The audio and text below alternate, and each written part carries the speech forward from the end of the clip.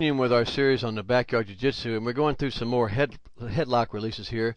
And I want to emphasize a couple things that we didn't go through when we went through it the last time to make sure that you understand there's a lot more alternatives for you.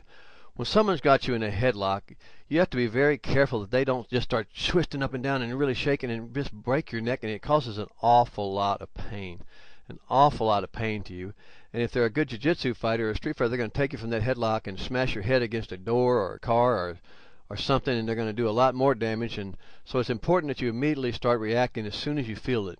Now, one of the things you can do is reach up and grab their fingers of their hand. As you see on my left hand here, I'm reaching up and I can grab his fingers. Now, he happens to have a gable grip. We see his grip. You can see it closer down there on the second picture, and that grip means I'm not able to grab the fingers of his back of his hand because he has a gable grip, because his fingers, the fingers that are on top, are pointed the wrong way.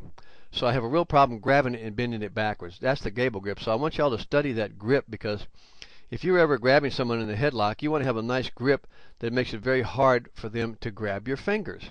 And he also has his thumbs hidden with the gable grip. Because he's got that gable grip, he has his thumbs hidden too.